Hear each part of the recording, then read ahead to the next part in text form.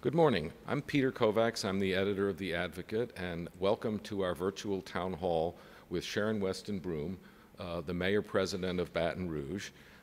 We are at the Advocate building on Riga Road. There are like 7 people in this room, so we're complying with all the health orders. The mayor showed up rocking a mask. She looked good in it. That's right. And so we're going to take your questions that you submitted online, and the mayor asked that we just charge in with the first question. Let's get to it. So here's the first question from Steve of Old Goodwood. How many active cases of COVID-19 does the parish have? Well, as of today, we have over 4,000 cases, 4,398 cases, and unfortunately 265 deaths in East Baton Rouge Parish. And Peter, if I can elaborate a little bit on that, you know, yesterday the governor had a press conference stating that we would not be moving on to another phase. And I certainly understand his concern, because as the mayor-president, I share that concern, and I will probably, I will be coming out with another message to our community this week, because what I have noticed, my observations just going around town, a few events, that it seems like once we got into phase 2, that people were a little relaxed about implementing social distancing, wearing masks. I mean, we need people to wear masks.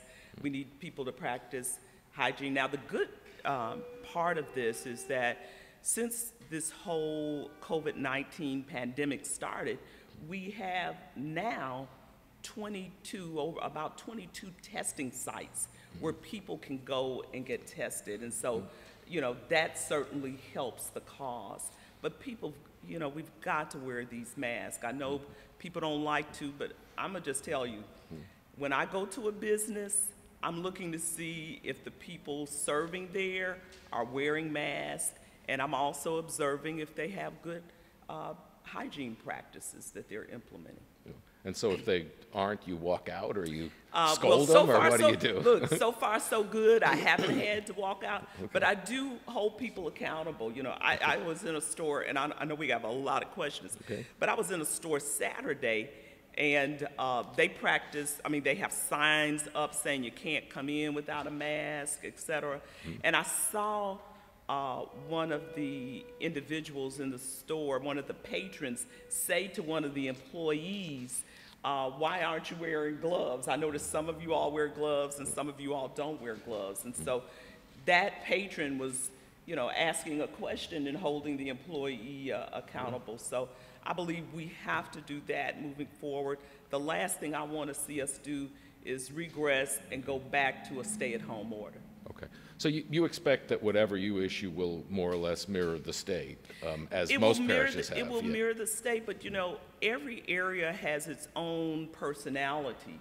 And you know, I've been receiving emails from individuals who want me to mandate wearing masks. I have a good friend, a supporter, who wants us to mandate wearing masks, but I will tell you, I don't think mandating folks wearing masks is the route to go. Number one, how do you enforce that? Number two, I believe people have to be personally responsible for their health and understand it's the neighborly thing to do, it's the right thing to do, it's the humanitarian thing to do, because when I wear a mask, I protect you, and when you wear a mask, you protect me. Yeah, that was actually the next question from Peggy of Brownfield, was like, what?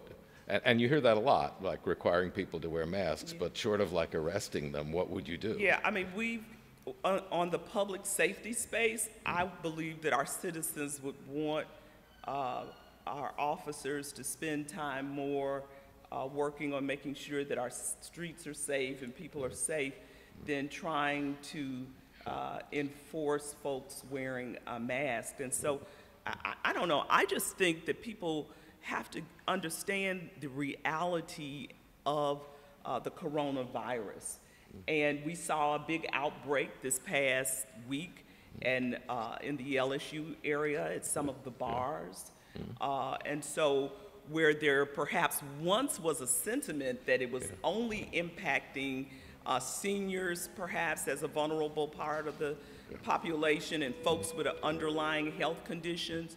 Now we see people of all ages who are being impacted. So you just can't assume, oh, it's not going to happen to me. Yeah, okay. What do you say to people who say, you know, health officials were all upset about the students at the Tigerland bars and all that, but nobody's saying anything about the demonstrations, which were also young people and also were, some wore masks, some didn't. They weren't social distancing. Yeah. What do you say about that? So I've heard that question and that concern. First of all, let me just say that the protesters, the peaceful protesters, I believe, realized that they were in a moment that they could not sit back and wait for a pandemic to be over. But I do know here in Baton Rouge at some of the peaceful protests that people have been wearing masks. And as I look around the country on television, I notice a lot of the protesters are wearing masks. Now, we do know that it's a fact that when large crowds gather, that the COVID-19 will surge. And so I think that we are in a very unique situation just in history right now. We're in the middle of a pandemic. We're in the middle of civil unrest. And for those of us here in South Louisiana, we're in the middle of hurricane season. And so it's juggling all of those, and all of those situations have some intersection. And so my encouragement, I will tell you, is I always encourage everyone to wear a mask. If you're out and about, if you're part of a peaceful protest, you know, wear a mask. We've even passed out masks to people. Okay. This comes from Corliss, who says, why is it that our state's governor is continuing to loosen restrictions going forward through the phases as the numbers of cases continue to rise? Of course, he didn't exactly loosen them, but he didn't tighten them either. So what's your view of that? Yeah, I have been on a number of calls with mayors and parish presidents from across the state with the governor. And as I said a few minutes ago, each area has some uniqueness in terms of the peak of COVID-19. I don't think that I think the governor yesterday certainly showed that he's not relaxing the standards, because if he were, he would say, let's move on to phase 3. But we all as leaders have to be driven by the data surrounding COVID-19. It's not a, you know, maybe today we'll do this and maybe tomorrow we'll do that. It's what does the data say? And so I'm looking at the data. I'm looking at if there's some unique situations in Baton Rouge that maybe we need to tighten up. And I will make that judgment this week based on where we are in phase 2 and what our numbers look like. Okay. Is there a possibility of returning backwards to phase 1? I sure don't want to see us go back to phase 1. You know, I do want us to have, and it's imperative that our citizens are healthy. You know, we can't compromise the health of our citizens. At the same time, I believe that it doesn't have to be mutually exclusive as we get our businesses and our economy back up and running. But I think they have to work hand in hand. That's why I'm saying these businesses have to be accountable. If we don't want to go backwards, if we don't want to close things, then I need our businesses to comply and make sure that their employees are complying. Okay. Amy says, many individuals with higher risk of serious complications should they contact COVID-19 are either voluntarily housebound or involuntarily housebound in nursing homes or assisted living centers.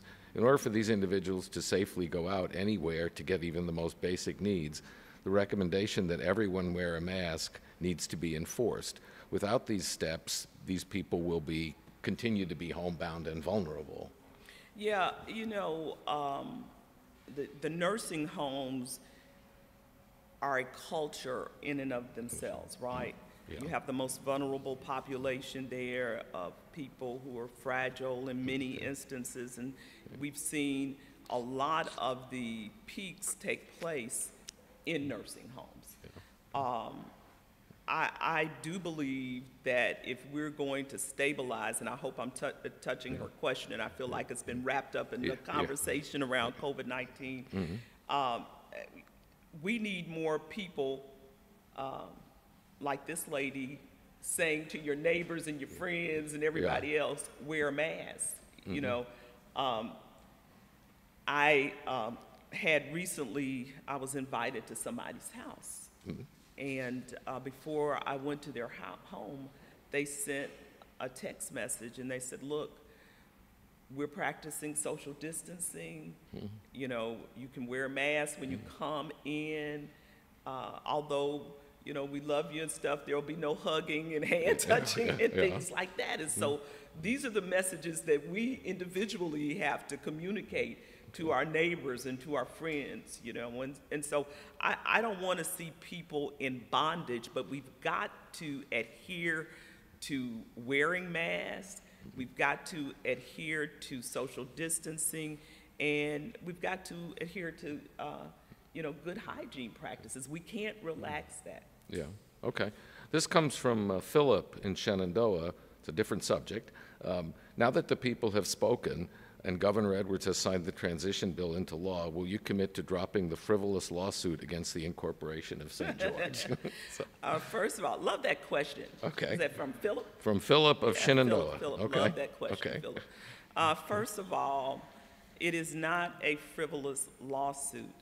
The lawsuit is in compliance with the law, which gives me the ability to ask these individuals who promulgated the proposal of St. George to demonstrate to this city and parish that they are capable of sustaining a city of 86,000 people without negatively impacting the entire city and parish. The transition bill is not into effect until the lawsuit is over.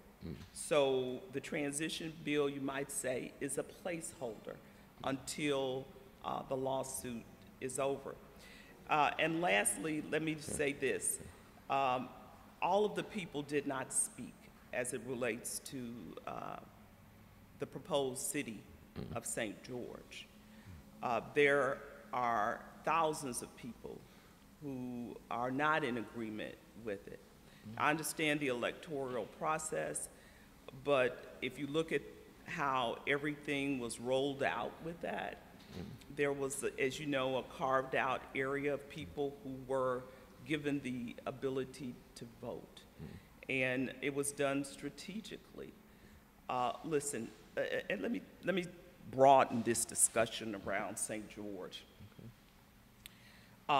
Before I became mayor-president, when I ran for office, it was certainly a big issue during the campaign. And during that time, I said that I was not for fragmenting our city anymore, right? Our parish anymore. And I believe this is couched in what we're dealing with right now, Peter, in America. People want to live together, black, white, regardless of your ethnicity, regardless of your Democrats or Republicans or independent. That is what a lot of what we see right now in terms of the civil unrest. Of course, the promotion of the civil unrest took place with the advent of the killing of George Floyd, and people saying enough is enough as it relates to police and I hope somebody has a question on that. There are police questions. So we could talk Don't worry, about those that. are coming. Let's talk about that. Yeah, okay. But even in the midst of what's going on with the civil unrest about the treatment of police with citizens, there is still, there is also couched in that a hue and cry for racial equity, for people, the cry for humanity, for people to live together, to work together, to share together. You know, that united we stand, not divided we stand. And so that message is couched in what is going on right now. And my heart's desire from the very beginning of running for office till right now is that we would see ourselves as a united community with shared goals, with shared visions. The people in Shenandoah, like Philip, the people in Scotlandville want the same thing that the people in Shenandoah want. And so we have the ability as a city and parish to unite around shared goals and shared visions and not, you know, divide every time, you know, we believe we are better off by ourselves. That is not what community is about. Okay.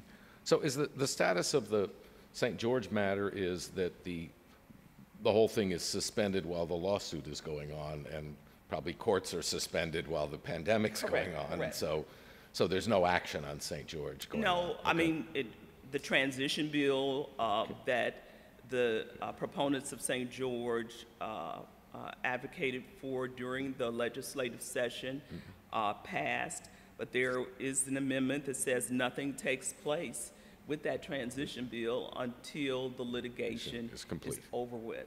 Okay. You know, in the meantime, it's, you know, my hope and prayer that we can once again unite around shared goals and shared visions. Peter, you know what I have noticed about this city and parish, in addition to it being resilient, I've noticed that in times of crisis and challenges, we all come together.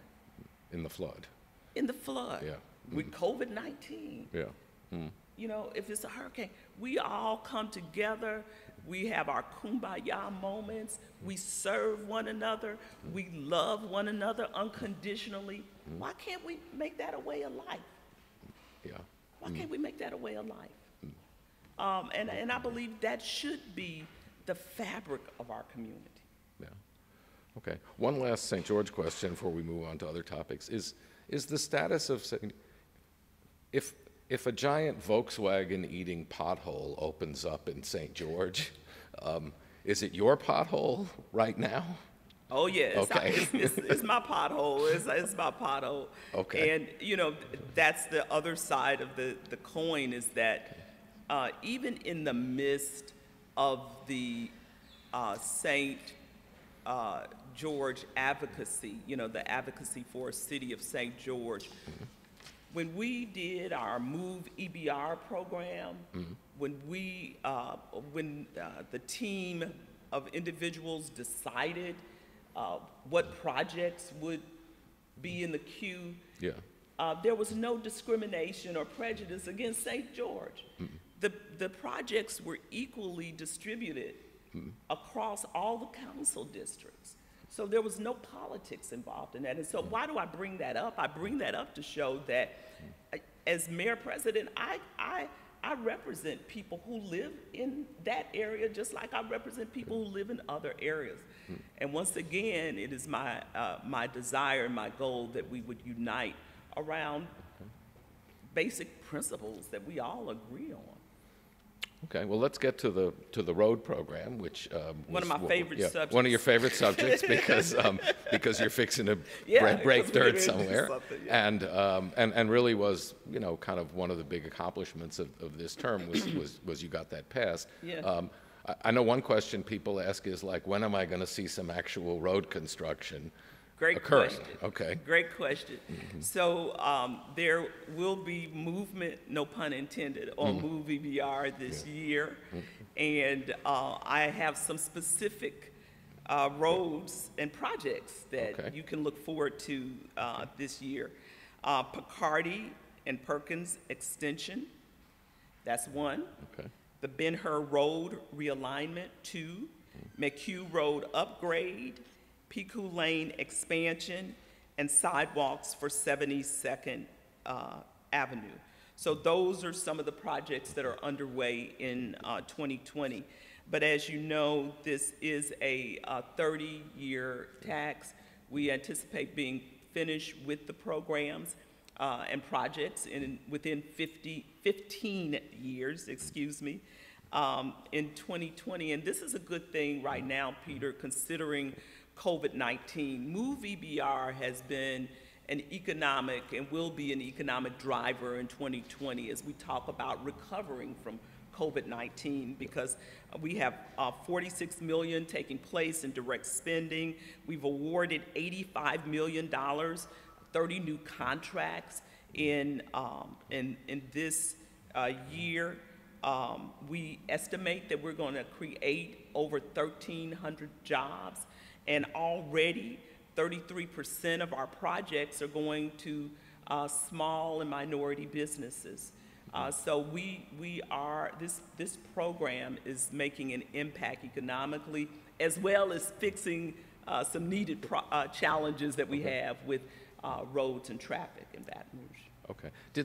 Presumably there's a sales tax shortfall occurring because of the economy, although I guess with a 30-year program that doesn't make that much difference. Is that correct? Yeah, for Move EBR, of course, what is taking place with COVID-19 does not impact this program. Our overall budget, however, right now we're estimating perhaps a $20 million shortfall. But the verdict is still out on that. As we look at our revenues coming in, but you can probably just get a snapshot of expectations just by the movement of businesses coming back into the economy, people going back to work.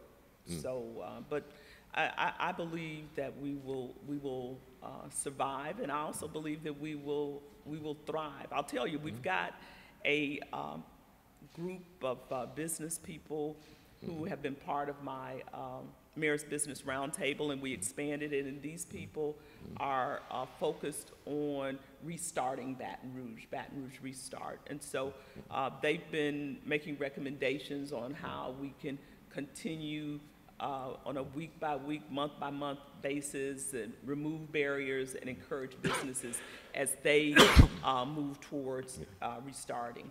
Okay.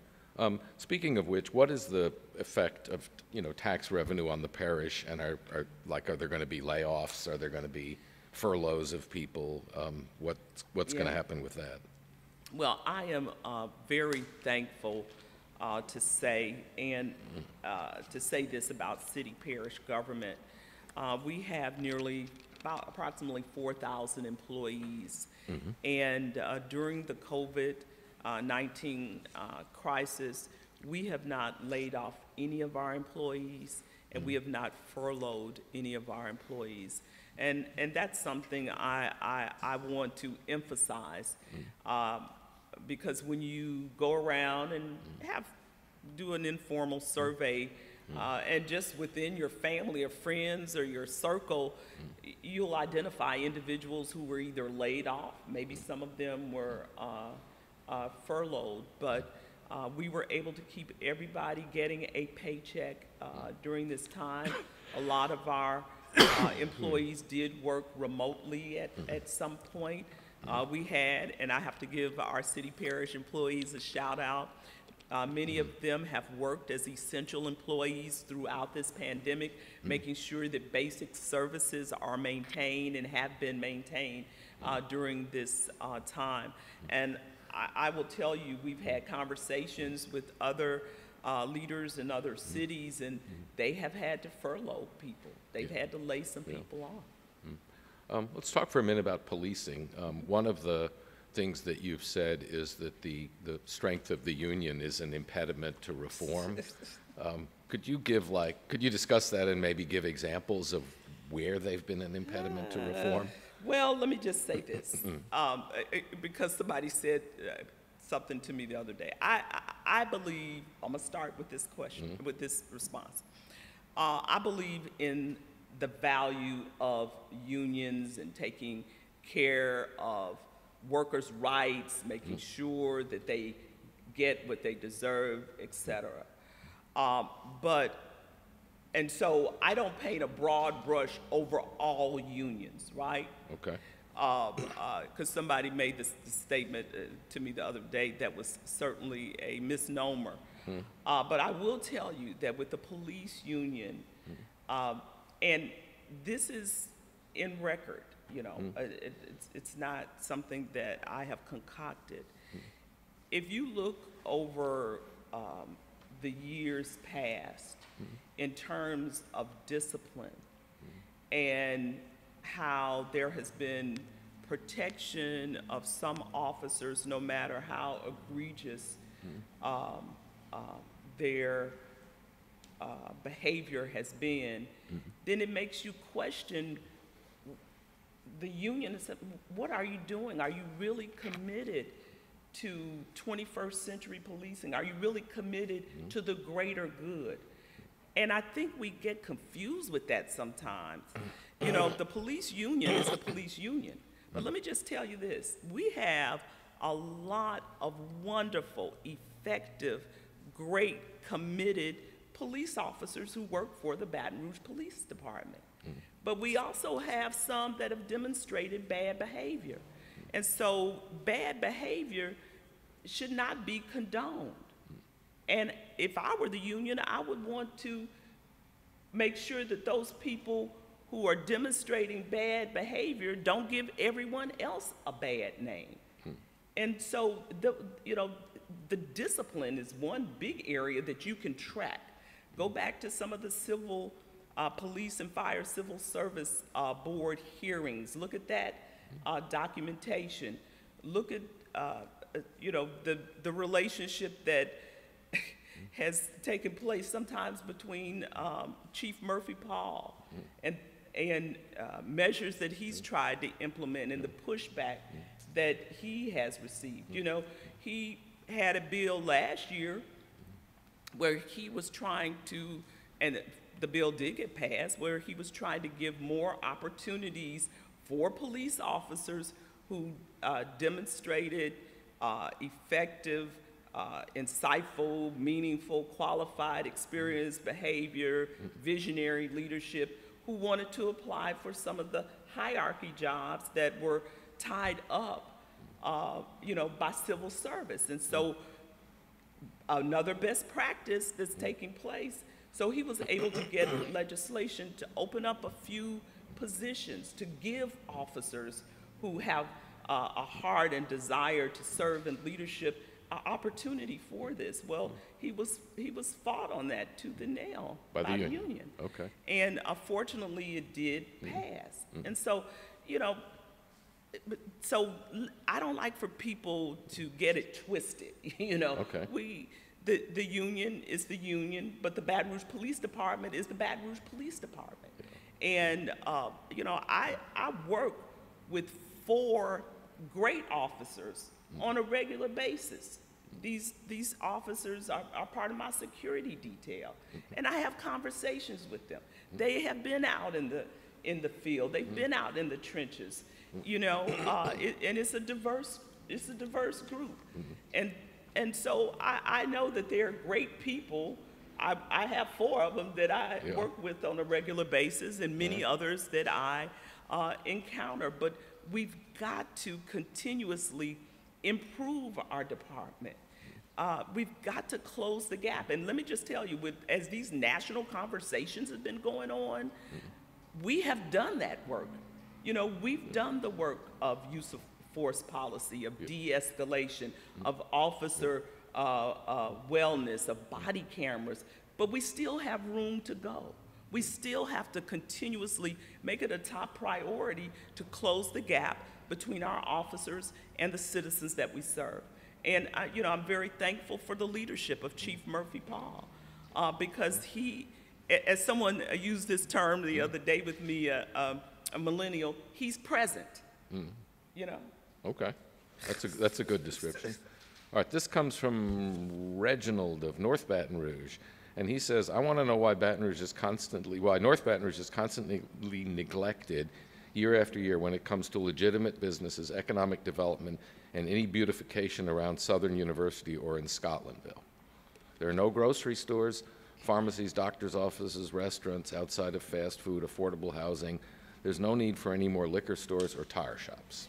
I agree with him on the liquor stores and tire shops. Okay. But I will tell you, Reginald, that we've been moving the needle in North Baton Rouge under my administration. And what you have to understand, and I believe you see it if you are a resident there, that there has been a continuation of disinvestment, decades of disinvestment that have happened in that area. So when I came in office, one of my priorities, and I'll tell you, Peter, I got a little criticism for that. Because I kept talking about wanting to uplift North Baton Rouge or any community of disinvestment, recognizing that when we do one community, it elevates the entire city and parish. So let's talk specifically about some things that have gone on and are going on. First of all, let me give a shout out to organizations like the North Baton Rouge Blue Ribbon Commission and the North Baton Rouge Economic Development Group. And Scotlandville CDC. You know, you've got a lot of organic organizations that have taken upon themselves to help with beautification, to help with Scotlandville Saturdays, etc. So those are some things that have been happening organically. Secondly, what I did when I came in office, we started our equity in business seminars to empower minority businesses in terms of opportunities to get contracts with city parish government, and we've moved the needle with that. We've also now brought Howell Place back alive. And so we've got Oceans Healthcare coming in there, behavioral health center. That place was closed for years, and that was one of the comments that has been made. What's going to happen with Howell Place? You know, we have the Plank Road Corridor Project, which is a visionary project from Bill Baton Rouge that's going to transform North Baton Rouge. We've got the grocery store issue. So one of the things that we've done immediately, we engaged HOPE, CDFI, an organization that has helped bring grocery stores to communities. They were effective in New Orleans after Katrina, and they are working with us now, identifying sites. We've also got people like Associated Grocers working with us, trying to identify sites where we can close the gap, the grocery store gap. But in the meantime, we didn't just wait for a grocery store to develop. We've been closing that grocery store gap with our Mayor's Healthy City Initiative and our Go Get Healthy program. We've been having fresh food and produce going around the community through Grow Baton Rouge. We've got the Baton Roots Project where people can go and get involved with gardens. We've got Top Box where foods are being delivered to churches and community centers that people can pick up. So we've been working on closing that gap as we have simultaneously been working on making sure that grocery stores not only come to North Baton Rouge, but in areas of disinvestment, a top priority. One of my messages, and sometimes I feel like I sound like a broken record with this, but repetition is essential. You can't have part of your community at a D grade and part of your community at an A grade and think you have a thriving, successful community. You gotta get that D grade up. And that is what we've been working on. And so I know a lot of people get it. I know a lot of people in the city and parish get it. I've had communication with them, but it's an ongoing process. Okay.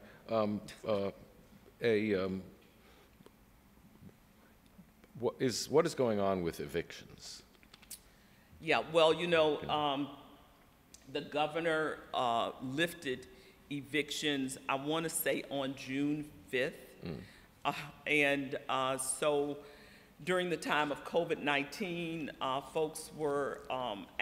landlords were asked to cease with evictions in order to help through this process, but evictions have now been reinstated, and that's pretty much the beginning and the end of it at this point. I don't see us going backwards in that unless we start moving backwards in the whole COVID-19. Okay, so the eviction curtailment is over. Yes. And, okay.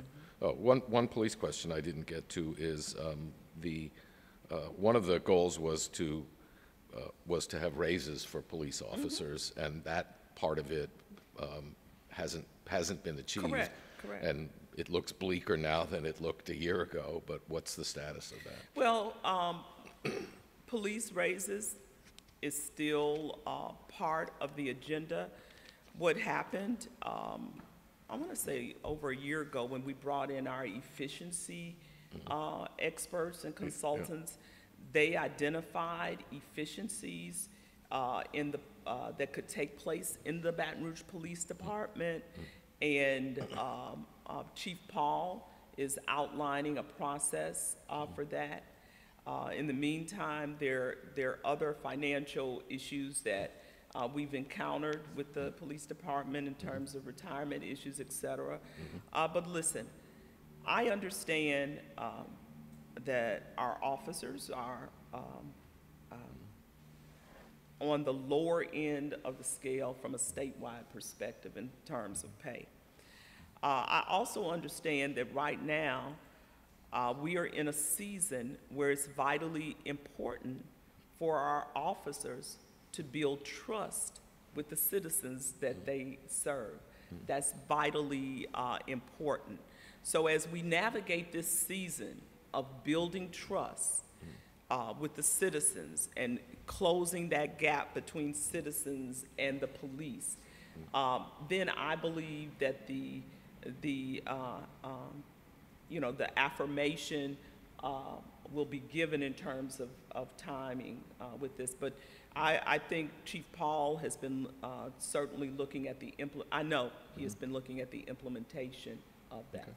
Okay. Those efficiencies. Okay. Last topic. In a lot of communities, there have been movements to erase the names of Confederates from streets and monuments, and the LSU. Well, no, that didn't relate to that. But Lee High School. Is any of that? Are you proposing any of that? Is any of that going in Baton Rouge? Should Lee Road be renamed in the context of the high school being renamed? Let me just say that Baton Rouge, Louisiana, was part of the fabric of slavery. Last year was the recognition of the 400th anniversary of blacks, slaves being kidnapped and brought to America, to Jamestown.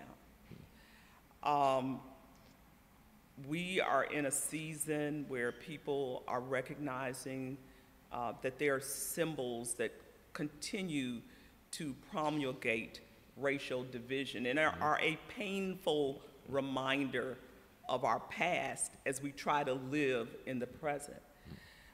So I certainly understand and support the assessment of symbols, whether they're streets, whether they're names of schools, et cetera, that are painful reminders of a racial divide. And one of the reasons that I established our Commission on Racial Equity and Inclusion was to ask those people that serve on that commission to look at these symbols, to look at these painful reminders of slavery that exists and racial injustice, and offer an approach to either renaming streets, looking at statues that may need to be removed. I think the school board made a wonderful step in the right direction in terms of renaming Lee High School. I have no objection, and I support renaming the street in front of Lee High School as well, and I believe there are many people in the community. But this is the point I want to make, which is why I said that the commission is going to look closely. When you look at our history in Baton Rouge, as I said, we were one of the vestiges of slavery here in the South.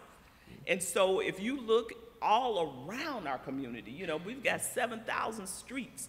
And I know that about four of those streets have been named in that area, but there's a lot of other streets that have names that certainly are not unifying names for a community. So I would like to see us approach these symbols, these streets holistically, and prioritize how we want to approach it. But even more importantly, well, I shouldn't say more importantly, but it is also significant that not only do we remove symbols that remind us of a torrid past, but that we also make sure that we are promoting in this present moment the removal of systemic racism from institutions that exist in our city and in our parish, in our community.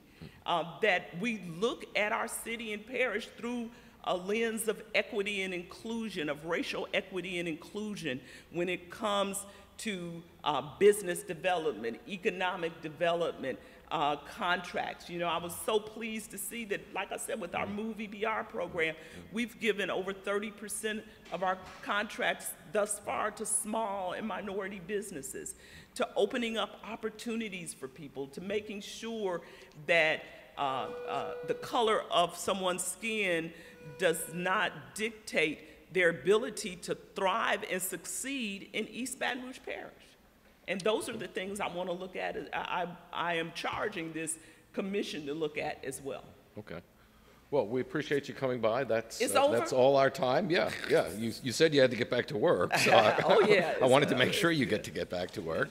So we appreciate you coming by today, and thank you for your answers, and thanks to those who asked questions. And